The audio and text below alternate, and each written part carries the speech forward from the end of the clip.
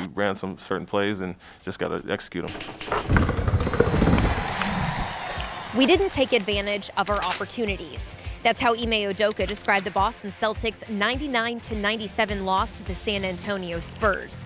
Now, Jason Tatum was out of the NBA health and safety protocols, and the Celtics finally had a healthy starting five and were looking to build some consistency.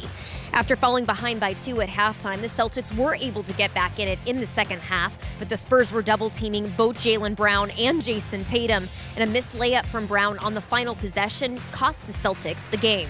We got to keep moving, keep cutting with pace. I thought in the fourth quarter we got away from what we wanted to do. We were rushing a little bit and we could have took our time. Man, it sucks to lose this one because we wanted to win this one. Felt rusty.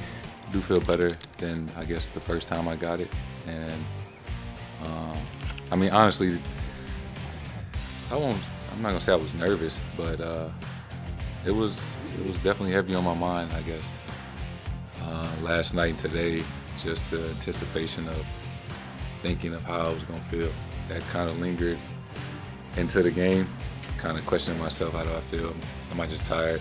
But I definitely felt better than last time, and it was just something that we all gotta get used to it. We got a little stagnant, or just every time we had a chance to really take the lead or push the lead up, or get it closer, especially down late in the fourth quarter, we took some poor shots, and so have to be more deliberate with what we're trying to get there. We ran some certain plays and just got to execute them. Brown was very disappointed to lose in that fashion, but he said post-game that it's important to be able to compartmentalize, saying that as tough as that one was, the Celtics team needs to now shift their focus to the New York Knicks when they face them tomorrow night.